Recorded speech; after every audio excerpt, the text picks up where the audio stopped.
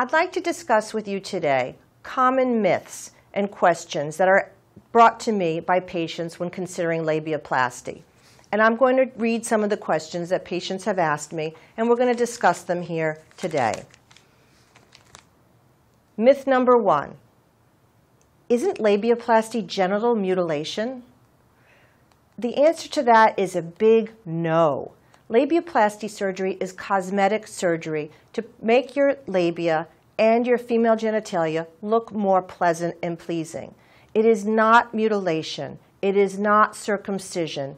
It is an elective procedure done to make you feel better about yourself, to make you feel pretty in an area that people often don't think should be pretty.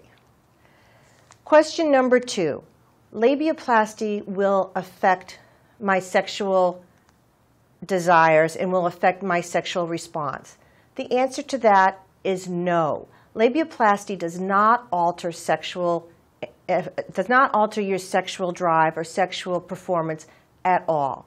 The labia minora, which is what we usually operate on, have nothing to do with sex at all. What they do is they produce some mucus and fluid, which allow some of the sexual stimulation to be responded by with fluid. Other than that, it has nothing to do with sexual desire. Question number 3. Labiaplasty is a way to make a normal vagina abnormal, or to make an abnormal vagina normal. This also is not true. Based on the medical literature, there is no such thing as a normal vagina. There is nothing in our medical literature that defines what normal anatomy is or isn't. It is a woman's choice to decide what it is she would like to have performed on her own vaginal area, what kind of surgery she wants to have, and what appearance she would like to obtain. Question number 2, or myth number 2. Labiaplasty surgery will interfere with sex. That is a most definite no.